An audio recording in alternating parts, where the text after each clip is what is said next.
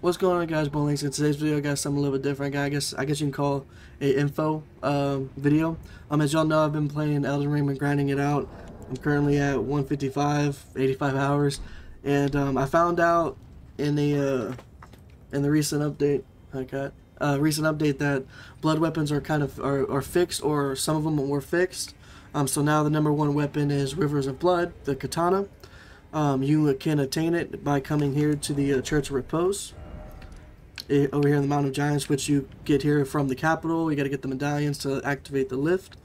However, if you are like me and you kind of rush the story, or kind of played like that in a way, you automatically came to the Fire Giant, which is part of the main story and the area boss. Now, because of me coming to the church or the Fire Giant and killing him, I didn't come to the church first. I knew about the church, I knew about the weapon, I was going to do it afterwards. But because of me killing the Fire Giant, it took away the ability for him to invade. The Bloody Finger Okina, I believe his name is. He drops a mask as well, and he no longer invades now that you killed the main story boss over here. I don't know if it's bugged. I don't know if it's supposed to be like that. There is another, like a disciple of Okina or something like that. He's not the same one. I don't know if he don't drop the katana. I don't know what he drops, but he's in a different area.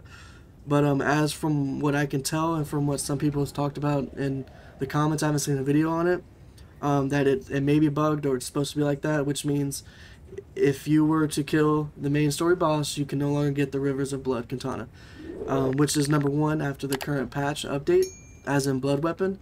There's obviously other weapons that are just as good, but I guess stat-wise right now, and with the ability, I believe it's like weapon skill is like Corpse Piler.